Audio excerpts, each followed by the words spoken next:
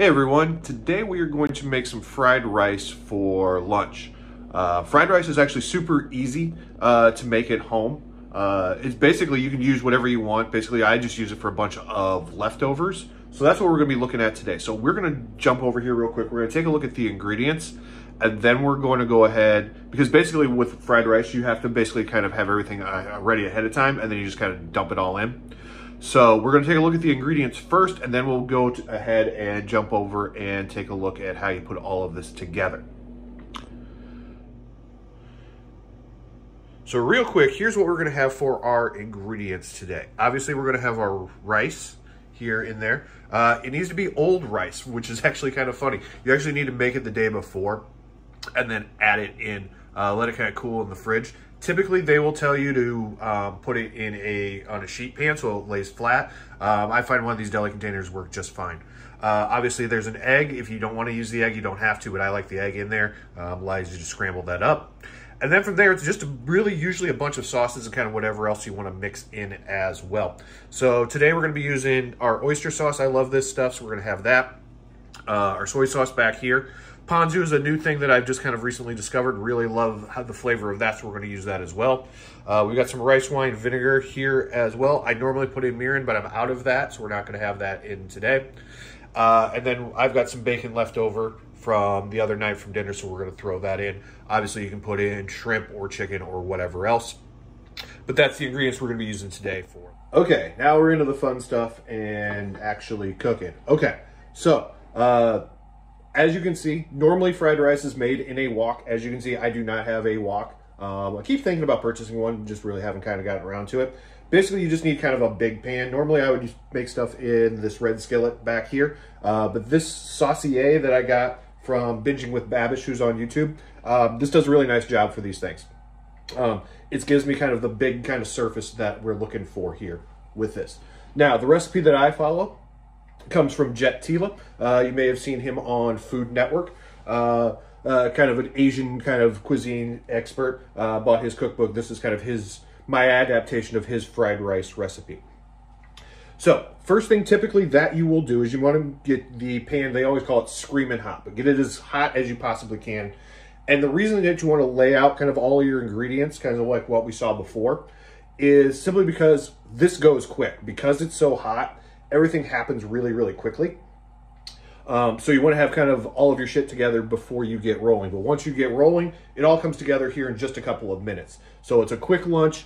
It's usually pretty easy. And like I said, I usually just kind of do this with all kinds of like leftovers that we have. So if I have some leftover chicken or some leftover shrimp or some leftover, like in this case, bacon or anything else, anything left over from the night before for dinner, you can certainly do that. All right, that pan's feeling pretty hot now. All right, so we're going to start with our oil, typically a couple tablespoons. I will generally just kind of eyeball it. As you can see, we're at the end of that, so we get the farting noise, so we'll get that in there real quick. Typically, what you're looking for here, I think in Jet's cookbook, it actually said like little wisps of smoke. Basically, you just want to heat that up pretty hot. Now, at this point, then, everything from here is going to be kind of rapid fire. So I'm going to give that another second or two to heat up. And then from here, we're just going to kind of go. So from there, it's basically dump and stir. So first thing we're going to do is we're going to throw in our egg and just scramble your egg. I like my egg scrambled, so we're going to scramble that up real quick. You can fry it if you want. I'm not a big fried egg guy, so scrambled here really kind of works for that for me.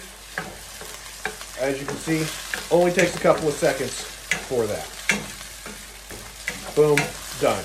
So, scrambled. Now we're going to throw in our rice right out of the container. And basically now I'm just looking to make a flat layer. Now, it's called fried rice only because, in theory, yes, you're frying it into some oil here, but you're not looking for it to get brown. Actually, where the brown color comes from when you have it in the restaurant comes from your soy sauce, your oyster sauce, and all the other goodies that they kind of throw in there. But basically, all you're looking to do is just kind of flatten it out. Now, supposedly in Japanese culture or Chinese culture, breaking the rice kernels is bad and it's, disrespectful and all of that. But I like to kind of make sure that we've got it. I don't want like big clumps like this, so you'll see me kind of break it up kind of like hamburger meat here a little bit as well. So get this in here. Basically at this point we're just kind of looking to warm up the rice. Get it looking, like I said, kind of in a manageable, edible chunk. In here, I'm trying to get this big guy down as well. Still a couple of days past LASIK surgery, so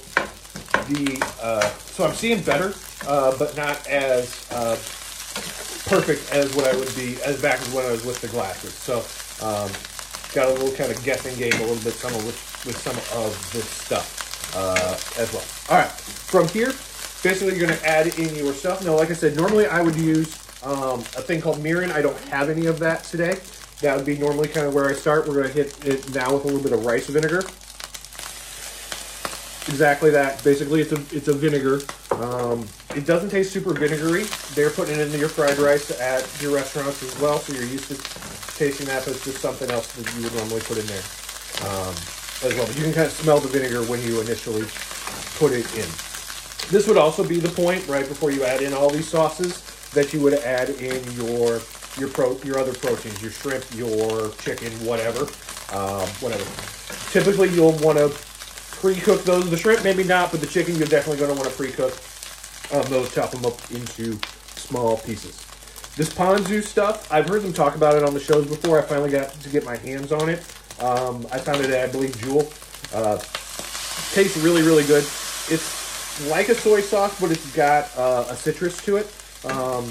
So I really kind of enjoy this. I've been adding this on to the ramen and other things that I make that's got kind of Asian flavors with that. Next up, I'm going to throw in what's called oyster sauce. It doesn't taste oystery or fishy. It was sticking, so we had so I had my bottle kind of turned upside down. Now, of course, I got a bunch of it dumped in there. Let me wipe off my hand real quick. And then mix that through. It does not taste fishy or oystery or any of that stuff like you would think that it does. I really like the flavor. It's kind of a molassesy kind of flavor in there. And then the last thing that we will finish this off with will be our soy sauce. Typically, you can also put in what's called fish sauce as well. Again, it's made from, I believe, ground sardines, but it doesn't taste super fishy. It basically is kind of a salt component. So basically, that's what you would use in place of salt in this. And obviously, your soy sauce is going to have a lot of salt in here as well. But go ahead and stir this real quick. Make sure that that's all covered. Again, see, it's not, the browning doesn't come from the frying of the rice. The browning came from all of the sauces that we used. I almost forgot my bacon. So let me grab that out. Dump in a couple of these. Just kind of break them up real quick.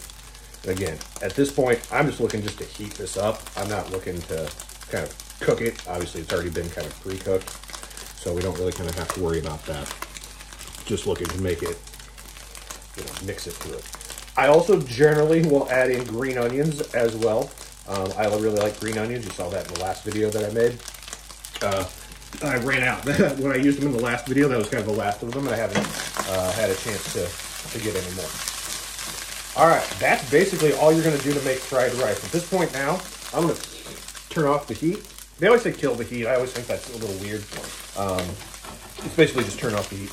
You can throw whatever else you want in here. You can throw in veggies as well. Typically, you'll see peas or carrots, or peas or corn. I'd like to throw in some corn. Again, I don't have that on hand. I'll get like little mini cans of corn and throw them in here. And then obviously you can throw in things like frozen peas, frozen carrots, frozen corn, a medley mix, anything that you and your family might happen to have and like in there. But that's it in terms of how long that team came together. So just a couple of minutes. Basically for this, it's all just make sure that you've got all your stuff kind of ready ahead of time. And then lunch is ready pretty quickly. So that's basically fried rice. Hopefully next week we'll be back, hopefully with a little bit more kind of sliced dice chop once all the eyes are kind of back up and running. But that's basically what we've got for lunch today. So thank you everybody for watching. Make sure that you follow us on Facebook and Threads and Instagram, and I will see you guys next time.